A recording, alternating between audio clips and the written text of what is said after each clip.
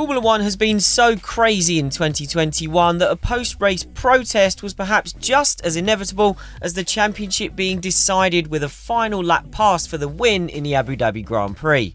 Just listen to that. How amazing is it that that sentence is even real? Wow.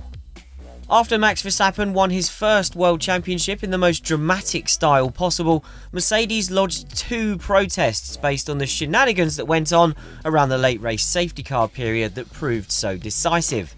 After such a thrilling season, it seemed a shame that the result should be placed into doubt so more arguing could take place behind the scenes. But did Mercedes have a point, and was it right to lodge the protests? Once the track was cleared following Nicholas Latifi's late race crash that brought out the safety car, Mercedes was furious about the confusion over the lapped cars that were between Hamilton and Verstappen being allowed to unlap themselves ahead of the single lap showdown for the title.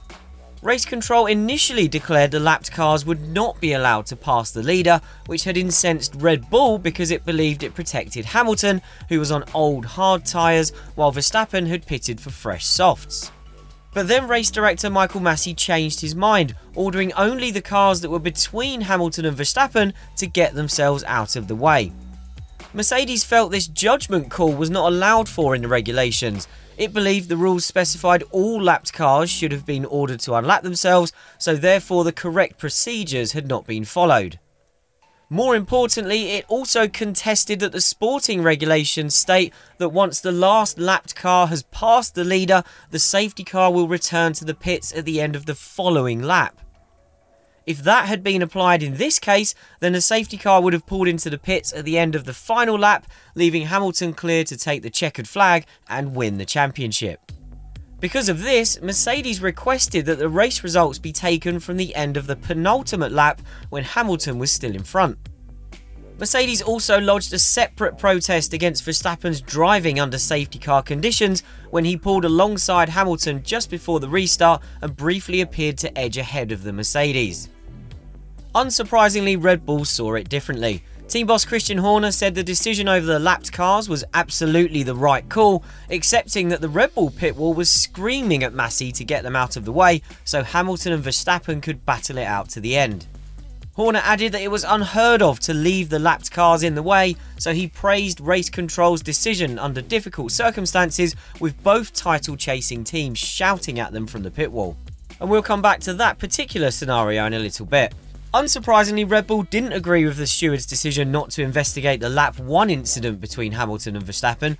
Horner said he couldn't understand why Hamilton wasn't asked to hand the position back, but he summed things up perfectly when he said, "But that's all history now." Never a truer word, Christian. Never a truer word. Next up, we're going to explain why the protests failed, but very quickly, if you're not yet subscribed to our channel but you're enjoying what you're seeing here, feel free to hit that button anytime to join our ever-expanding crew of motorsport fans.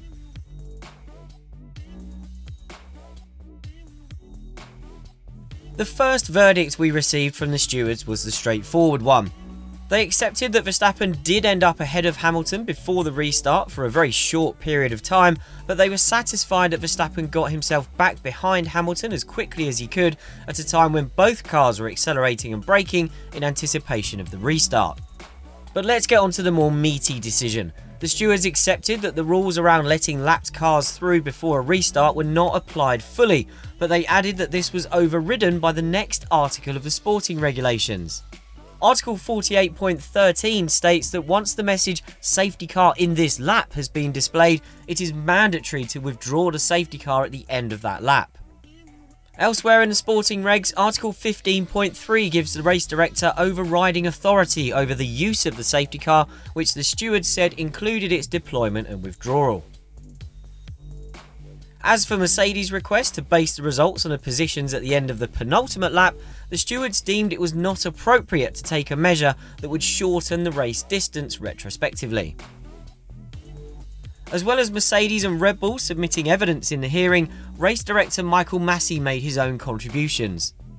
He said that the purpose of Article 48.12 regarding lapped cars was to remove any cars that would interfere with the racing between the leaders. Red Bull also suggested that the wording regarding any lapped cars does not mean all lapped cars, but that dictionary debate was not referenced by the stewards in their decision.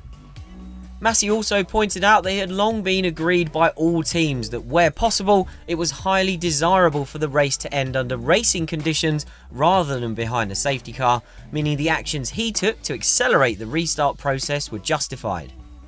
So effectively, while one rule around the safety car process wasn't followed to the letter, the stewards felt that the actions of Massey were covered well enough by other areas of the sporting regulations. While this all makes for a great soap opera and Netflix is surely rubbing its hands together for the 4th season of Drive to Survive, ultimately it was a shame for the championship celebrations to have the shine taken off them by the protests and hearings that went on post-race. And there could still be more to come, with Mercedes announcing its intention to appeal the second of the verdicts. That gives it a 72-hour window to decide if it wants to go through with taking the matter to the FIA International Court of Appeal. As we said at the beginning of this video, it seemed almost inevitable that this most dramatic and fractious of championship battles would end up with drama off track and on it. Nobody wanted to see Mercedes and Red Bull personnel walking back and forth to the stewards' offices after the race. Even Verstappen rolled his eyes and said the protests summed up the season. Mercedes even brought its own legal counsel with it to Abu Dhabi in anticipation of such a scenario, although we understand that was predominantly in case of a controversial incident between the two drivers in battle, rather than the FIA potentially making a mess of its own procedures. That strategy didn't sit well with Red Bull, with Horner saying on Sunday night it was a shame Mercedes had taken that step, before adding that Red Bull doesn't go racing with barristers. He also called Mercedes' original protests a little bit desperate. And given how brilliant Verstappen and Hamilton have been this season, for their unforgettable battle to end under a cloud of protests and potentially an appeal doesn't seem right. This year we've had better insight than ever before into what goes on behind the scenes between the teams and the FIA during races, with the addition to the TV broadcasts of the radio chatter between the teams and Michael Massey. During that final safety car period, those communications descended into farce, with both team bosses shrieking at Massey anytime they felt he was making a decision that went against them. Yes, the stakes will never be higher again at the end of a safety car period for as long as F1 exists, but does that excuse grown men howling down a radio channel to the person trying to call the shots?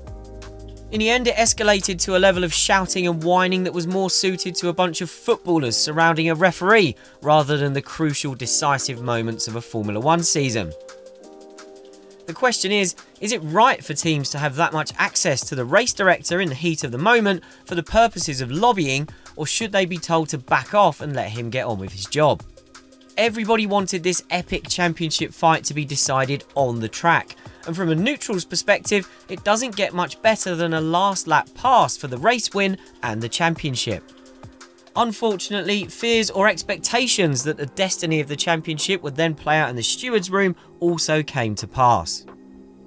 But when the dust finally settles on the madness of F1 2021, how will you remember this incredible season? Will the lasting memory be of two world-class talents pushing each other to ever-increasing heights, or will the legal wranglings and off-track bitterness between the teams forever dampen your view of a thrilling championship? Let us know what you think in the comments. Give this video a thumbs up if you've enjoyed our rundown of everything that happened on Sunday night. And to keep up with every major development in the world of Formula 1 and to keep yourself entertained during the off-season, make sure you're subscribed to our channel.